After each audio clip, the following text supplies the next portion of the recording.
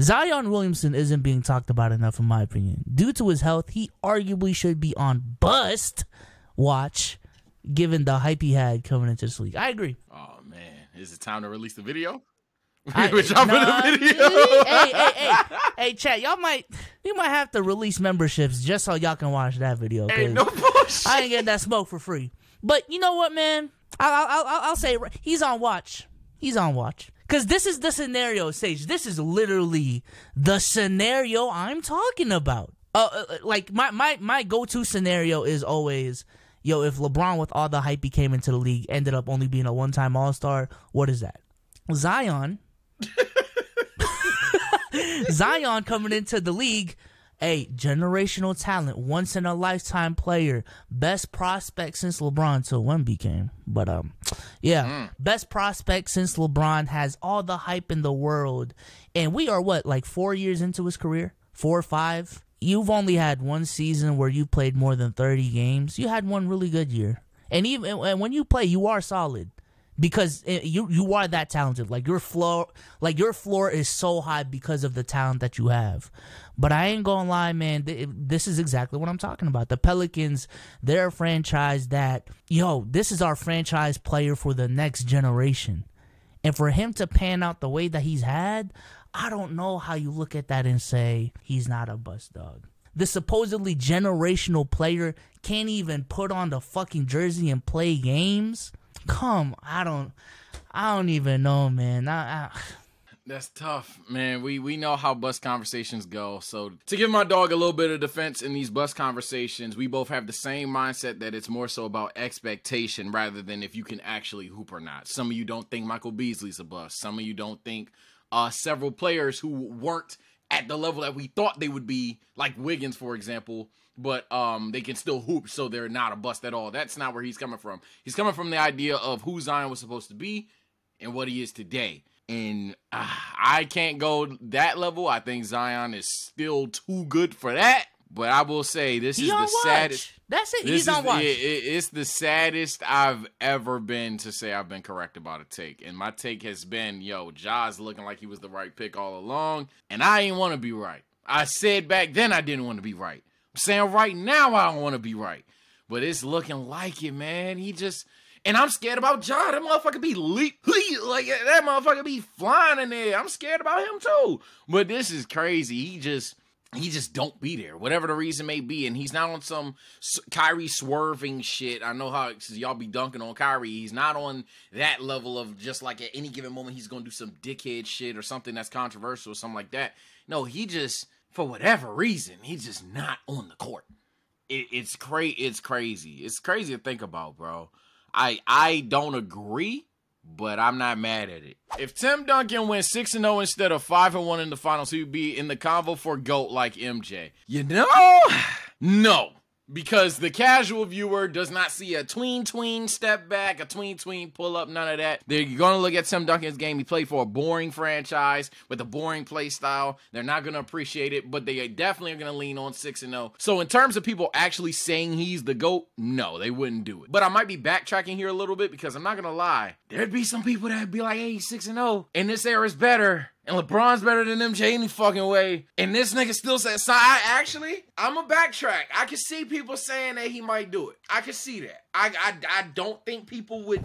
I think he'd be like 20%. Yes, 1 out of every 5 people, I think one motherfucker would say Tim Duncan in that situation. 1 out of every 25? No, 5. I think 1 out of every 5 people, I think one would go 6-0 in the better era. I think one of them would do it. I don't think 4 out of 5 would definitely. Nah, I don't think majority. I think it'd be like a 45-45 MJ Braun thing, and then that 10% of people are like, Tim Duncan 6-0. That's how I think shit would go.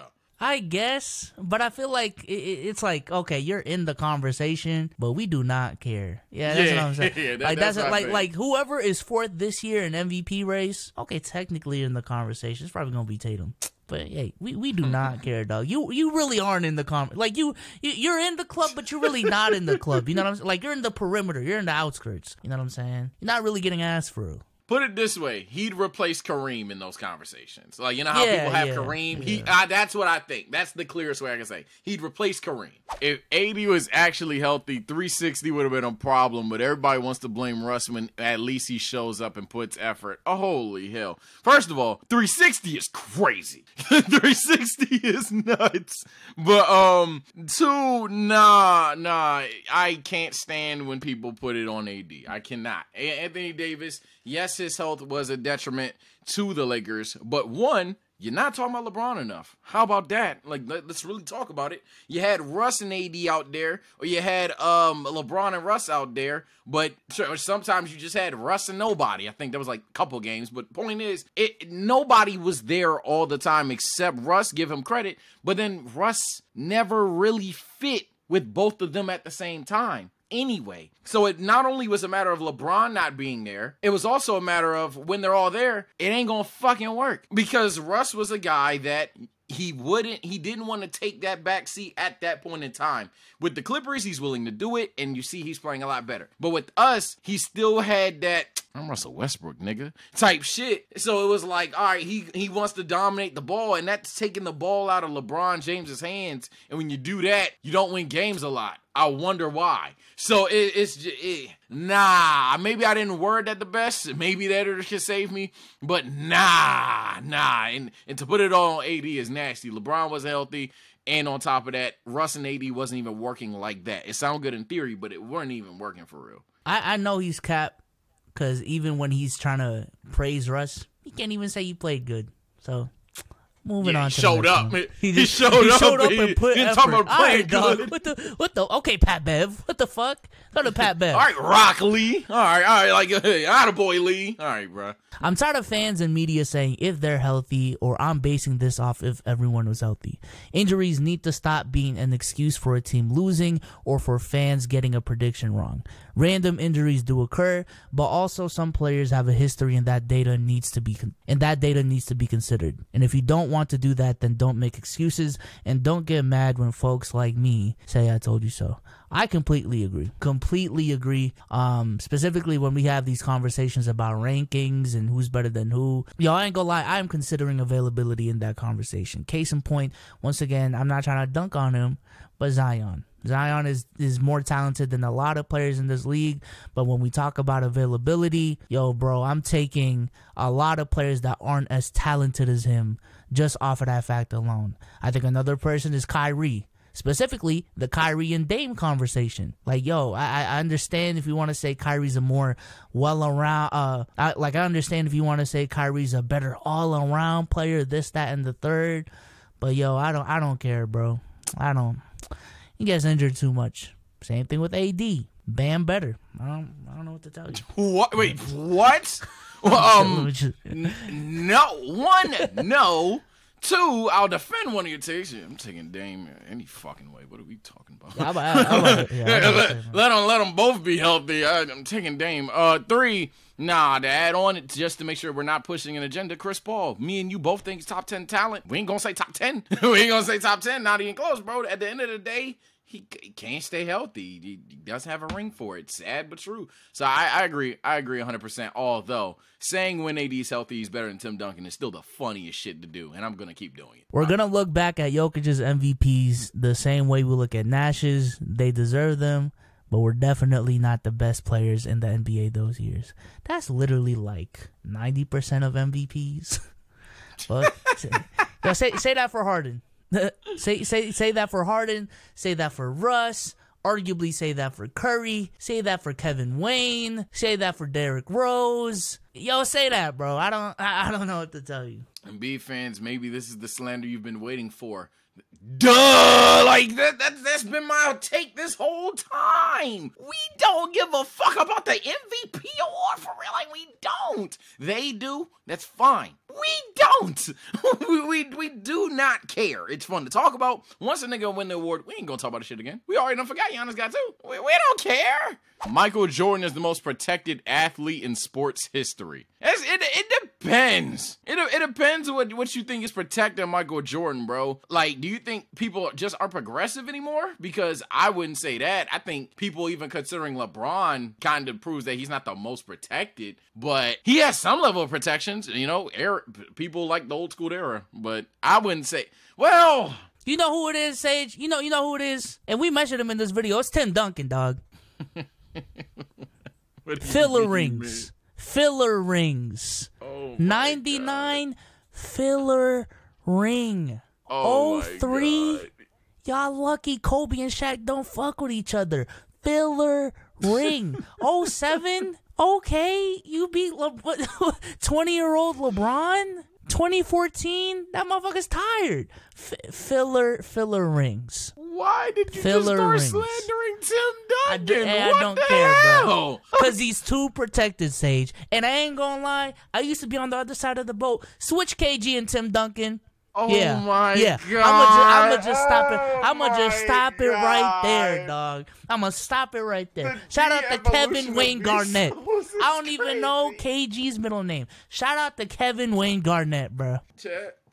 Comment section, Souls OGs. I want to apologize. Y'all said it in hateful terms of who is this do-rag boy and why is he on the channel.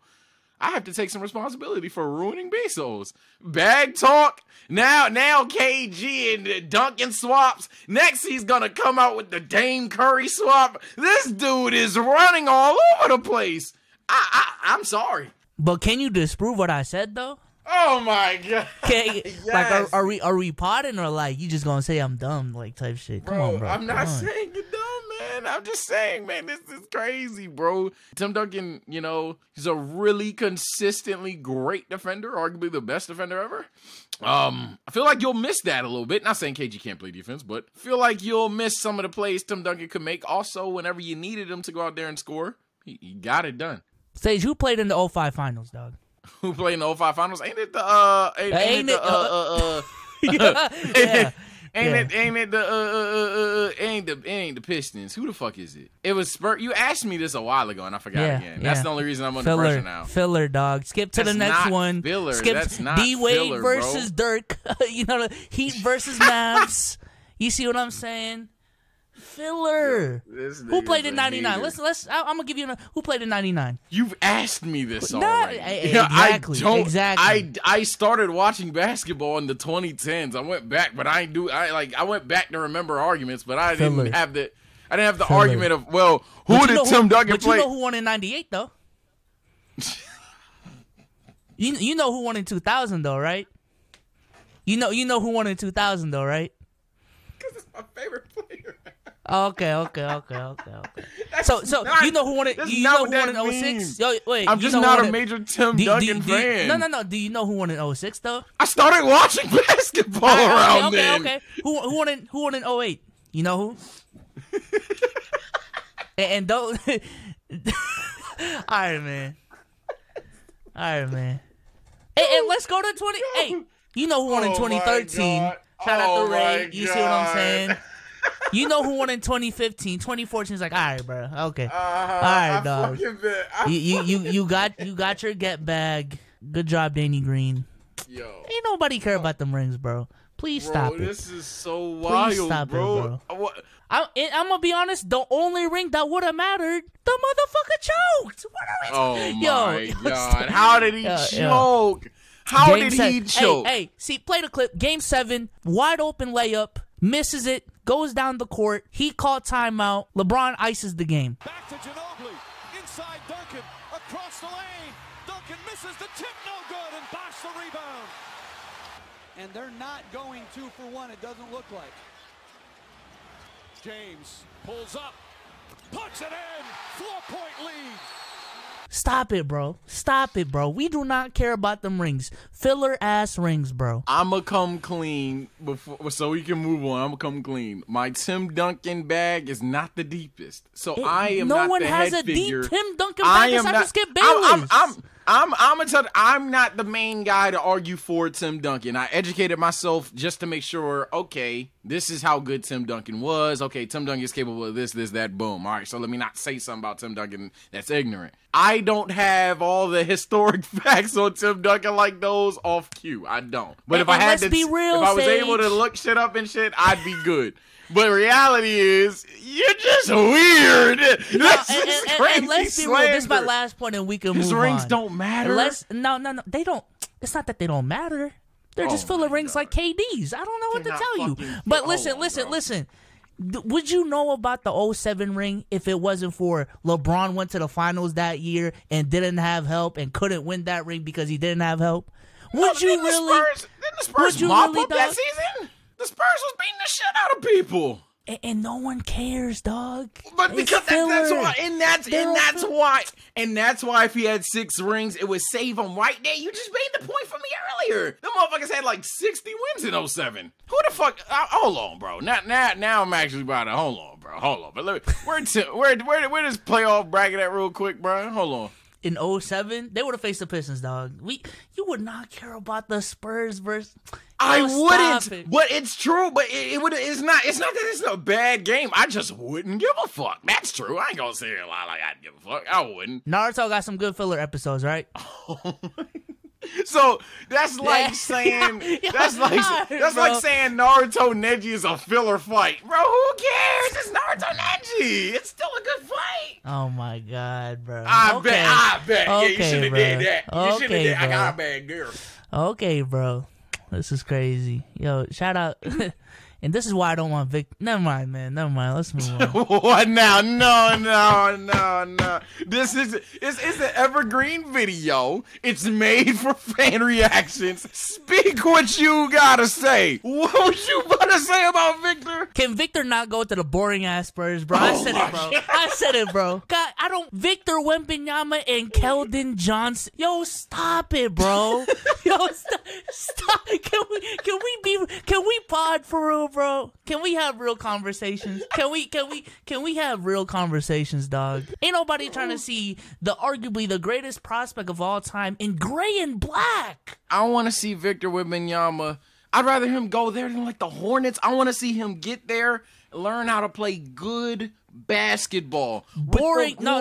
Don't say good. Boring basketball. Oh my God. Boy, don't stop. Wallahi. Oh my God, bro. They be playing Curtis Blow at practice, bro. Yo, stop. Stop, bro. I like the give and go in the alley. Stop, bro. Stop. But that's what I want to. I want to see mature basketball. Man, I didn't know you hated Tim Duncan. This is all for the 08 ring, isn't it? This is all for that. Hey, you know what it is? It's kind of like when people try to hate on Mr. Beast, it's like it's just hard to find shit to hate on. You see what I'm saying? But best believe, once that first, hey, fuck that motherfucker, man. Like, listen, man. Hope y'all enjoyed this video.